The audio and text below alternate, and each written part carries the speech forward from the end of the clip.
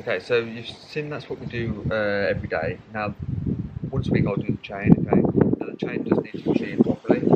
So what I normally do is I use a kind of brush with some washing, whitewash, not obviously not washing up liquid, but proper whitewash, and I'll give it kind of a scrub off. So I'll give it a scrub, get rid of all the bits of dirt and grime that's stuck in the chain. Let it dry, and I'll show you how to put the oil on afterwards. So basically, guys, with the chain, just giving it a scrub, and then move it round, and we'll keep on giving it a scrub all the way around, just to make sure we get all this bit here clean as well. So that's chain clean, washed off with some water. What we're going to do now is obviously going to let that dry naturally.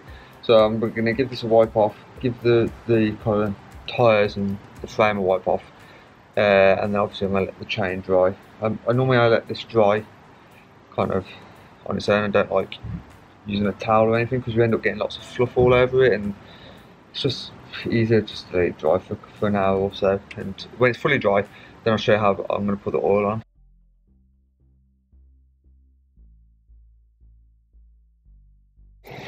Okay guys, so the chain is dry now.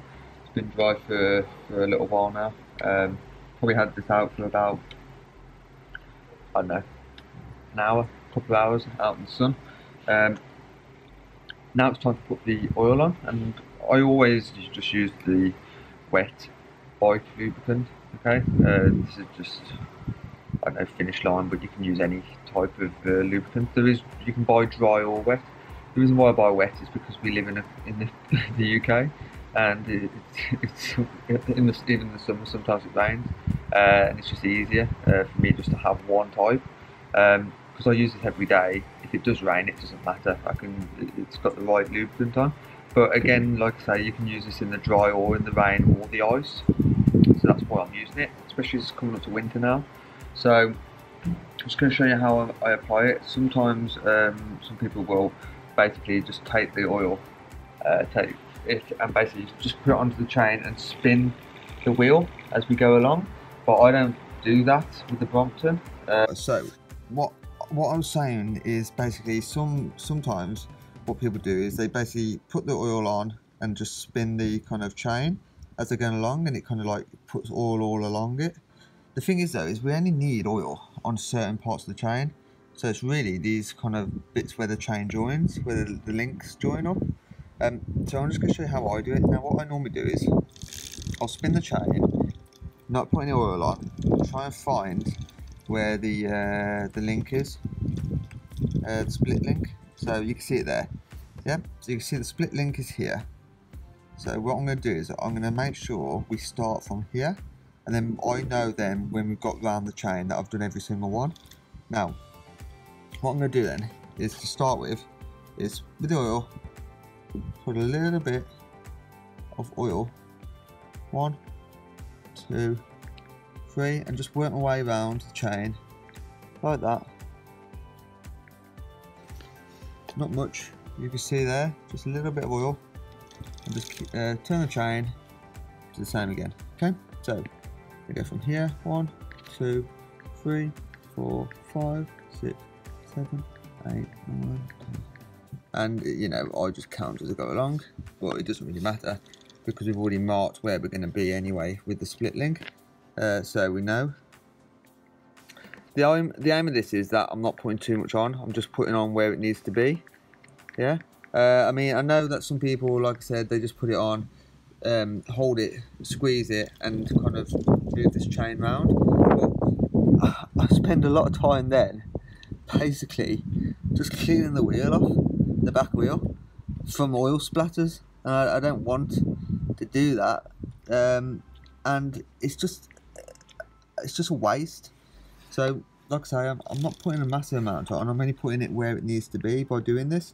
Yeah, okay, it takes a little bit longer to do, but does it really take that much longer unless you've got a really long chain? I'm not so sure, because I'm already think I'm pretty much over halfway anyway. We'll see in a minute, because in a minute, when we find the split link, like I say, there's not even putting that much on. If you see how much we're putting on here, that's it. Yeah, just a little, just oil it, and it's done. Yeah, we'll come up to the split link in a second. Just making sure we get every single one, really.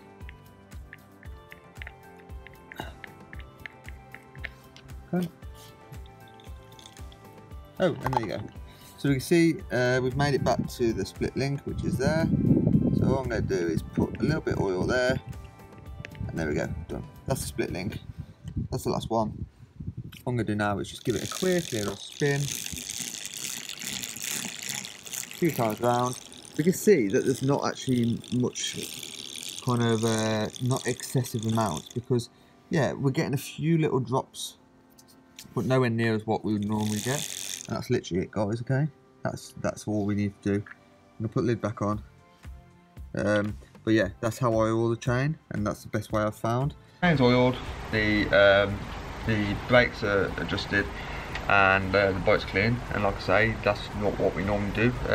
Every day is clean the bike, just give it a wipe over if it's wet, save it from going rusty as much as possible. And then the chain and the brakes, I'll do the chain once a week on a Sunday night.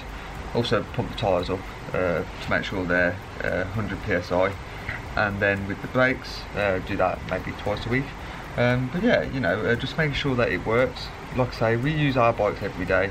We rely on them a lot, or you know, to go to work, go to school, go shopping. So you just need to make sure that they're kept maintained, and they're, you know, they're going to be good to go straight away as soon as we need them. But yeah, you know, hopefully you found this interesting. Hopefully you've found some of these little things that I do, maybe have a go next time. Maybe you do them differently, and maybe you do it better than us. Like I say, this is just the way we do it. I'm not saying that other ways are wrong, but you know, it's good to kind of share ideas. So guys, if you do it differently to us, let us know in the comments. You know, drop a comment below, let us know. We'll have a go at doing that next time and see how we find it. But yeah, you know, thanks for watching. If you like the video, put a like on the thumbs up, and you know, consider subscribing for more videos like this, and we'll catch you in the next one.